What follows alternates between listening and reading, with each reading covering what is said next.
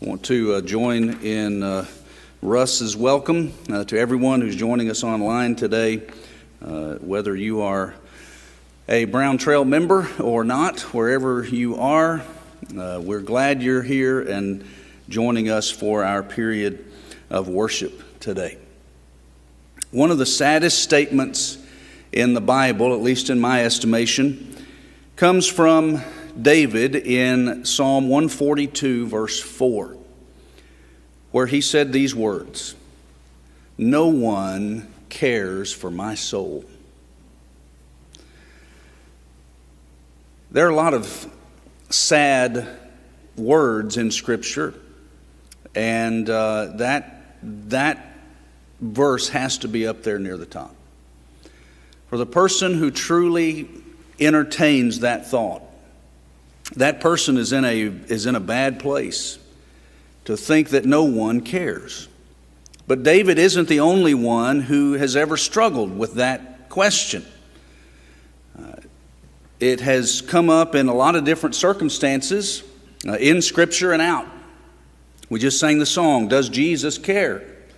And one of the things that I had planned to do this year in my sermon plan, which for a variety of reasons has had to be redone almost completely, but I do want to do this particular series. I'm not going to do them all in a row, but periodically throughout the rest of this year, God willing, we're going to do a lesson every once in a while that begins with that phrase, "Does Jesus care?" And we'll address that with regard to different life circumstances that we face. Does Jesus care when this happens? Does Jesus care when that happens? And today we're going to consider that question in a particular context that we'll look at in just a moment. But it's a question that's been asked often. Martha, in a moment of frustration, asked Jesus that question in Luke 10, verse 40. "Lord, do you not care?" The disciples in Mark chapter 4, verse 38, overcome by fear, as they were in a storm on the Sea of Galilee, said to Jesus, "Lord, do you not care?" Doubts are human, but we don't have to let them rule or ruin our lives. Even when we doubt, we have a friend who cares. And there's an amazing story, event, life in Scripture that helps me to remember that. That even when I have doubts, and the kind of doubts that I'm talking about today are what we would call emotional doubts. Not doubts where somebody has sat down and they've looked at the evidence and they've reasoned through it and they reached the conclusion, I don't think God cares. I'm talking about emotional doubts where on the one hand, we know, like we sang, oh yes, He cares, I know He cares. Right? On one hand, we know that, but we have difficulty sometimes harmonizing with what we know Scripture to teach, and we have confidence in Scripture, we believe Scripture, and so on that side we know it, but we have difficulty trying to harmonize that with how we feel, and we ask, I know it says that, but I'm having a hard time figuring out how it can be true given the circumstances. I would call those emotional doubts, not volitional doubts where we want to disbelieve or entertain doubts, or intellectual doubts where it's coming from at least some kind of a reasoned process, but emotional doubts. Does Jesus care when I doubt? He does. And here's the biblical account that helps me to remember that. This is not going to be your typical 3 points in a poem today as far as structure goes. I'm just going to tell you the story.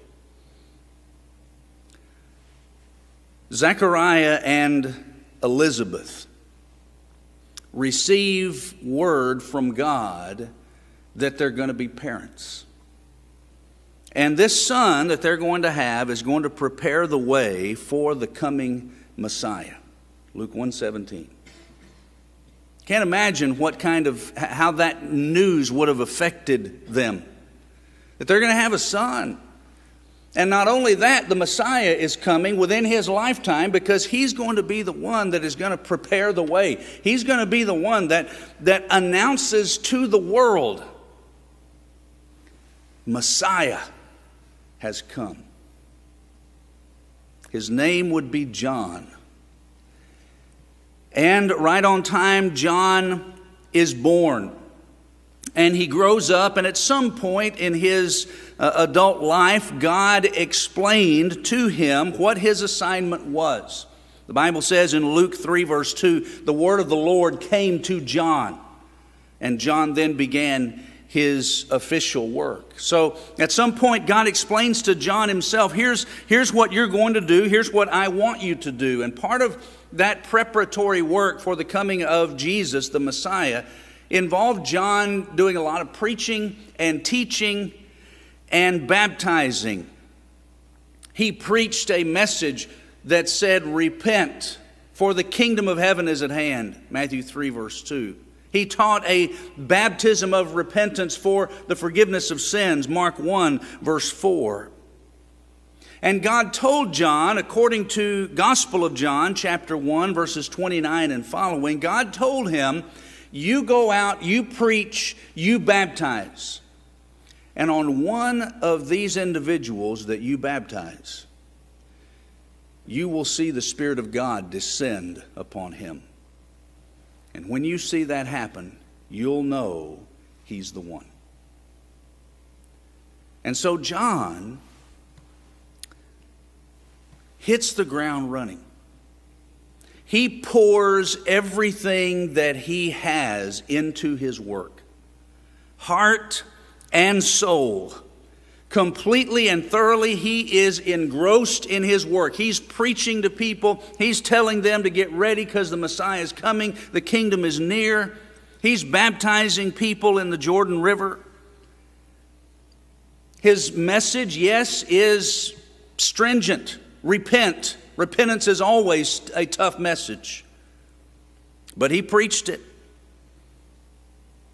And he announced what his people had been waiting for. The kingdom is near. The Messiah is coming. What the prophets had predicted is about to come true. And he added, in addition to that stringent message of repentance, he also said in Matthew 3, verses 8 and following, when Messiah does get here, he's going to clean house. The axe is laid at the root of the trees. And every tree that doesn't bear good fruit is going to be cut down and cast into the fire. He is the one that will baptize in the Spirit and fire. And so John is totally immersed, if you will, in his work.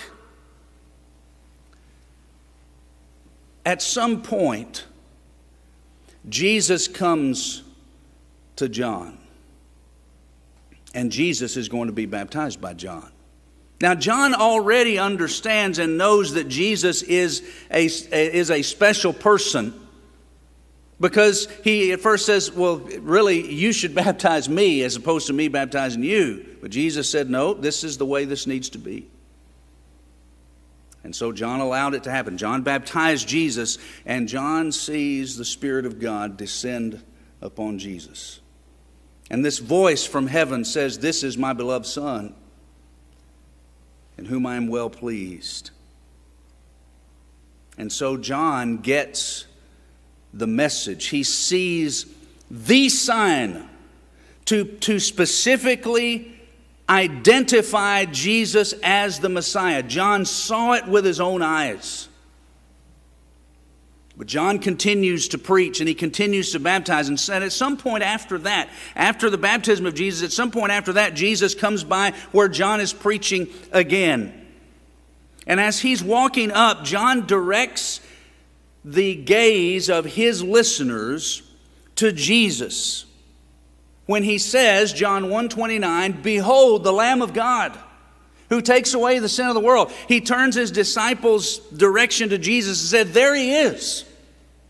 That's the one that I've been telling you about. And in John chapter 1, in that text, verses 29 and following, notice the words of John the Baptist. This is he, on behalf of whom I said, after me comes a man who has a higher rank than I, for he existed before me. I did not recognize him, but so that he might be manifested to Israel, I came baptizing in water. John testified, saying, I have seen the Spirit descending as a dove out of heaven, and he remained on him. I did not recognize him, but he who sent me to baptize in water said to me, he upon whom you see the Spirit descending and remaining upon him, this is the one who baptizes in the Holy Spirit. I myself have seen and have testified that this is the Son of God. Jesus comes up. John's preaching to his students, his disciples, and John takes their attention and he says, this is the Lamb of God. Let me tell you about this. I saw the Spirit of God descend from heaven on him. I have seen it with my own eyes, and I am testifying to you this day, that man is the Son of God. And as John continued to preach and to teach and baptize people, he gained a substantial following. And he gained a good reputation among the people. So that we would read later in Matthew 21, verse 26, that all count John as a prophet. All meaning the masses of the people in Judea that knew who John was. Luke 3:7, multitudes came to hear John preach. Mark 1:5, all of Judea came out to hear John. And there are several references in the gospel accounts to John's disciples. These were people that listened to and followed John. And at some point, again, in time, this magnetic personality, this fascinating preacher with the fire of truth burning deep within him, gained an audience with Herod Antipas. Herod was the ruler of all of Judea, that whole southern part of the promised land where Jerusalem, the city of Jerusalem was, that whole area of the southern part of the promised land was Judea. And Herod Antipas was the ruler of all of that. And John gets an audience with Herod. Herod had a palace that was not far from where John was preaching and baptizing, and John ends up there. But a unique thing about Herod was that he had a unique marriage. He was actually married to his sister-in-law. He was married to his brother Philip's wife. And John, on a mission of divine origin, John respected no man's person. He respected nobody above God. And John stood in front of Herod Antipas and said, you don't have a right to Herodias. You don't have a right to be married to her. Mark 6:18 says that John often told Herod this. Well, Herodias didn't care for that. She wanted John dead, according to Mark 6:19. But Herod didn't. Herod feared John, the Bible says, and knew him to be a righteous and godly man, Mark 6:20. The text implies that Herod knew that John was right, but he couldn't bring himself to either, on the one hand, end his marriage to Herodias, or on the other hand, put John to death. He couldn't bring himself to do either one of those things. So he kind of split the difference, and he put John in prison. He removed John from society, took him out of his sphere of influence. But don't feel sorry for John. Because remember, this is the man who lived in the spirit and power of Elijah. Luke 1:17, Elijah, one of the toughest prophets of the Old Testament. This was John, the fulfiller of prophecy. This was John, the fearless proclaimer of truth. This was John, who Jesus would later describe as no reed shaken by the wind, no wimp in soft clothing. John's going to be just fine. Or will he? Something happened. Something happened to John when he was in prison. I don't know what it was. But one day, and as anyone who's ever been in prison will tell you, every day looks just like the last one. And one of those monotonous days, John asked two of his students, he said, I need you to do something for me. I need you to go to where Jesus is. Go find Jesus, and I want you to ask him a question for me.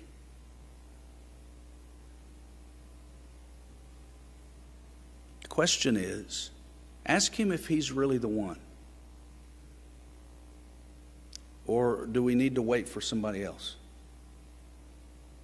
If you have your Bibles, open them to Matthew chapter 11. Let's just read it in the text. Matthew chapter 11, beginning in verse 2. Now when John, while imprisoned, heard of the works of Christ, he sent word by his disciples and said to him, Are you the expected one? Or shall we look for someone else? Jesus answered and said to them, Go and report to John what you hear and see. The blind receive sight, and the lame walk. The lepers are cleansed, and the deaf hear. The dead are raised up, and the poor have the gospel preached to them. And blessed is he who does not take offense at me. How could John go from so high to so low? How could John go from that man who stood in front of his own disciples and said, I know and I testify to you that this man is the Son of God. I saw the Spirit descend on him. God told me that would be the identifying marker. I've seen it with my own eyes. He is the Son of God. How could he go from that to asking, are you really the one? Or is it going to be somebody else? How could he go from so high to so low? I'll offer you a couple of thoughts. I'd say number one, he was human. It's one reason why he made that jump. He was human. Nobody possesses flawless faith. Even your spiritual hero, whoever that is. Now you fill in the blank. You think in your own mind, who is your spiritual hero? I don't care who it is. That person does not have flawless faith. And so John, when he struggled with this part of his own humanity, he was in the company of men like Elijah, who struggled, 1 Kings 19, and ran away, wishing that God would take his life. He is in the company of would be in the company of the Apostle Paul, who would struggle, especially as he was about to go into Corinth, Acts chapter 18. Peter, who ended up denying Jesus. Nobody possesses a faith that is flawless. And so John was human. I'd say in the second place, contributing to his entertaining of doubt, was he was in an ugly place. Prison walls are nothing like the wide open spaces of freedom. I don't know that personally, but I know people who do know it. And if you doubt that, ask anyone who's ever been in one. The tedium of day after day confinement can dampen the brightest spirits of the strongest people. And John was in an ugly place. I'd offer this as a possibility. Perhaps, maybe John had some faulty expectations. When you read through the gospel accounts and on into the New Testament, the rest of the New Testament book of Acts, we find that even the closest disciples of Jesus had some faulty concepts about what the kingdom was going to be like. And what Jesus as the Messiah was going to do and how he was going to conduct himself and the nature of the kingdom and all of that. They thought in terms of a political reign similar to that of David from centuries before and all that. That was their concept of the kingdom. Did John suffer from the same misconception? I don't know. It's certainly possible. And if he did, it would have made it even more difficult for him to make sense of his situation. Why hadn't Jesus released him and punished Herod? If he's going to establish this political kingdom, why is Herod still in power? And why hasn't Jesus come to my rescue? How could he, John, fulfill his important role in the kingdom if he's holed up in a dungeon somewhere? He's supposed to be announcing the coming of this Messiah and the coming of the kingdom. I can't do that where I am, John may have been thinking. And so when you put all of that together, his humanity, his imperfections, his flawed faith, the fact that he's in that ugly, terrible place, perhaps faulty expectations, you put all of that together and you can probably now come to see, here's how John could go from way up here to way down here. But that brings us now to where we live. Let's stand on your doorstep for a moment. You know, some of our doubts can be caused by similar things. I mean, none of us possesses a flawless faith.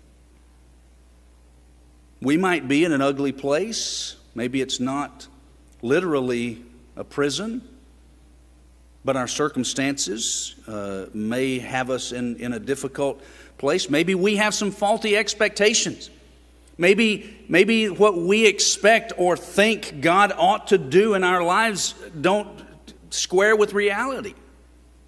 Maybe we live under the faulty assumption that people who are faithful to the Lord should always have it easy, when God's never promised us that. Maybe we say, well, look, I've prayed for this, and I've prayed for this, and I've prayed for this, and I've prayed for it a lot. I ought to have it by now. And because I don't now, I don't even know if God's there.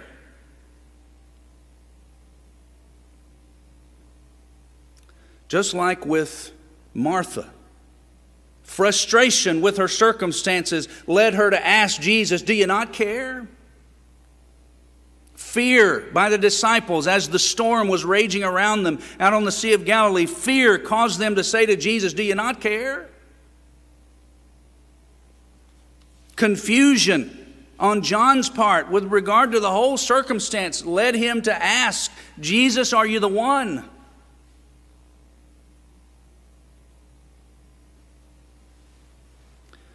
Well, regardless of the reasons behind it, behind the emotional doubt and struggle, I want us to turn in the last few minutes here to look at how Jesus dealt with John. The question before us this morning is, does Jesus care when I doubt? Here's the answer. And it comes by looking at how Jesus dealt with John. First of all, Jesus answered John gently. He answered him gently. He didn't berate John's weakness. He didn't say to John, How dare you? He didn't say to John's disciples, I'm not even going to dignify that question with an answer. Now go tell John that. Jesus didn't respond in any of those harsh ways. He responded to those disciples very gently, and for them to take that message back to John. And you know, God did the same thing with Elijah in 1 Kings 19. He did the same thing with Paul in Acts 18. God does not give up on us just because we have moments where our faith is weak. He doesn't give up on us just because every once in a while, because of circumstances or whatever, we struggle with weak faith. Matter of fact, you want to see how much God does not give up on us? Look at how Jesus sought to salvage John's reputation in the eyes of the people. Right here in Matthew chapter 11. We stopped reading at verse 6 when we looked at what Jesus told the disciples of John to say to John. Now I want you to look in the very next breath, starting in verse 7. As these men were going away, so the disciples of John have turned and they're starting to go back to deliver the message to John. Jesus began to speak to the crowds about John. What did you go out into the wilderness to see? A reed shaken by the wind? But what did you go out to see? A man dressed in soft clothing? Those who wear soft clothing are in king's palaces. But what did you go out to see? A prophet? Yes. I tell you, he's even more than a prophet. This is the one about whom it is written, behold, I send my messenger ahead of you who will prepare your way before you. Truly I say to you, among those born of women there has not arisen anyone greater than John the Baptist.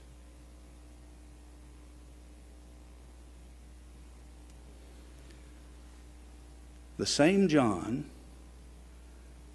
that had just sent these messengers to Jesus with the question, would you ask Jesus, is he really the one? Or are we waiting for another?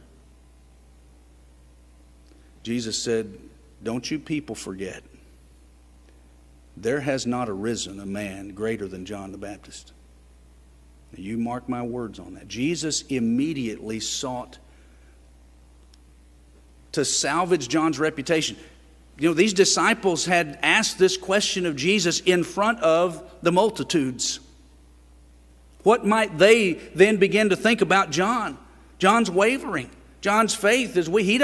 He's not even sure that this is the Messiah. And Jesus said, let me tell you something about John. He is no reed shaken by the wind. The picture there is of these swaying reeds that get blown back and forth very easily in the wind. In other words, a wishy-washy person. He's no reed shaken by the wind. He's no wimp in soft clothing.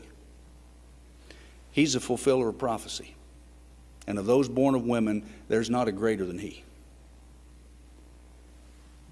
Jesus did not give up on John just because John had a moment when his faith was weakening. He won't give up on you either. Now, Jesus did correct John's perception by reminding John that he, Jesus, was fulfilling prophecy, was healing the sick, preaching to the poor. And all of those quotes, those are quotes in Matthew 11, verses 4 and 5. Those are quotes from Isaiah 35 and 61. In other words, Jesus said to those messengers, go back and remind John that these things are happening. In other words, Jesus is saying, I haven't abandoned my mission, I'm fulfilling it. When the deaf hear and the dead are raised and the gospel is preached to the poor, I'm fulfilling what the prophets said I would fulfill. I haven't abandoned my mission. There's no need to wait for another. I'm fulfilling what the prophets said I was to fulfill. And Jesus encouraged John to consider the implications of that. Since the sick were being healed, the dead were being raised, what does that imply? Well, it implies that Jesus is acting by the power and authority of God, because only God can do those things. Remember what Nicodemus said when he came to Jesus in John 3 verse 2? We know, teacher, that you have come from God, because no one can do the signs that you do except God be with him. Yeah, Nicodemus got that right. Jesus is making that same point to John. The blind see, the deaf hear, the dead are being raised. There is no other explanation for how that happens except to bring God into the equation. Jesus is telling John, reminding him of what John already knew. And in essence, that's his message to John. So he tells these disciples of John, go back and tell John this. John, remind yourself of things you already know. The things that you've seen and heard. Ground yourself in what you know to be true. Let your head inform your heart. The heart is fickle. The heart is easily swayed. Jesus wanted John to take a deep breath, essentially, and remind himself of the things that he had seen and heard. What had John seen? From the very beginning, he saw the Spirit of God descend and rest on Jesus. What had God the Father told John about that? When you see that happen, that's the identifying mark. That's how I'm going to identify to you the Messiah. John saw that with his own eyes. Go back, John, and remember the things you've seen and heard, and let those facts, let that reality inform your heart. Bring your feelings into harmony with what you know to be true. Yes, easier said than done. But that's the process that we have to go through. And I say Jesus would probably say the same thing to you. When you fall into one of those low points, you have to ramp up the personal reminders of things that you know. God is. The Bible is His Word. Jesus is His Son. God loves me. God is sovereign, in control.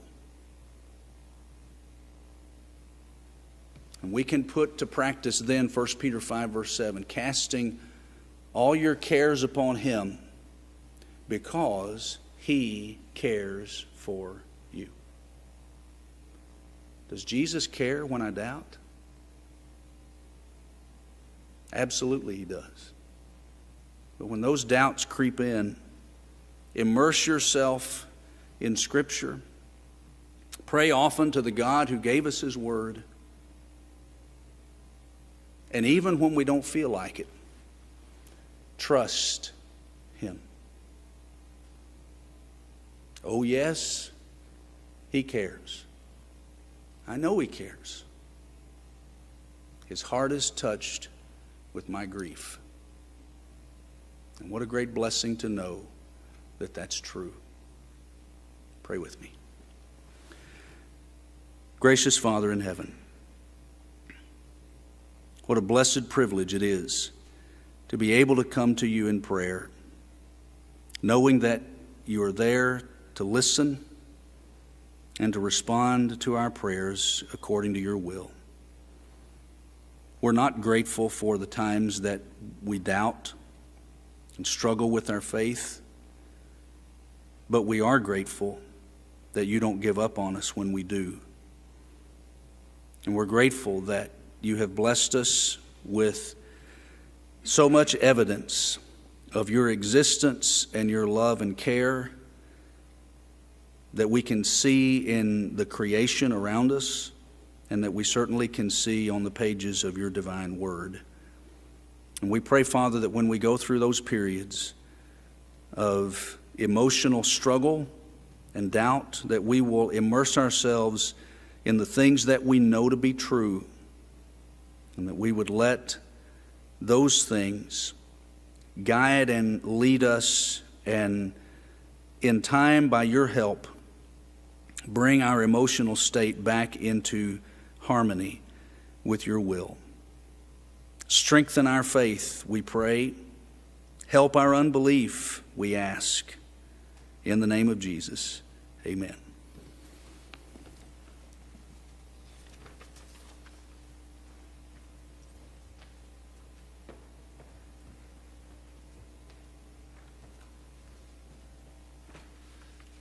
Good morning, Brown Trail family. I want to welcome you to our services, and I would invite you to join me in thanking Eddie for such a great lesson. It's just what we needed to hear. Last week, our good friend Kevin Kogas told me that he thought that was the best lesson that he'd ever heard from Eddie. And I think he just raised the bar again.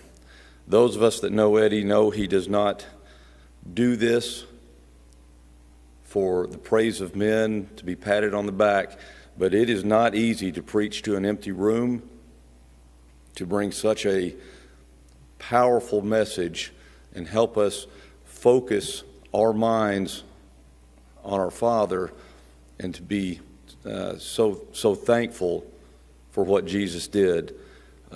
Eddie's just got a great gift, and he uses that talent to honor God. So I pray that you will reach out this week and thank him for these thoughts. We really appreciate that. We have a few announcements here this morning. As you've probably heard, Paul Powell, who is the son of Carl and Doris, suffered a bad accident this week. He fell off a roof while he was working, and he suffered a skull fracture and a broken hand. He had surgery to repair the hand and his face, and it went well. He's hospitalized over in Fort Worth, so let's remember Paul Powell. Also, as you've no doubt heard the news that Shirley Wilcox is over in Baylor Grapevine, and she has tested positive for the COVID-19 virus. We want to keep her in our prayers, as well as Jim, because he's having to wait at home and just get updates on her condition. We want to remember David Pennington as he remains at the lodge at Bear Creek. He's not sick with the virus, but 12 other patients and 2 staff members have tested positive for the virus. Those patients are in isolation. So let's remember to pray for David's safety and the rest of the residents and staff. We also want to continue to pray for our healthcare workers, the first responders, small business owners, and all of those who continue to serve the public during this time.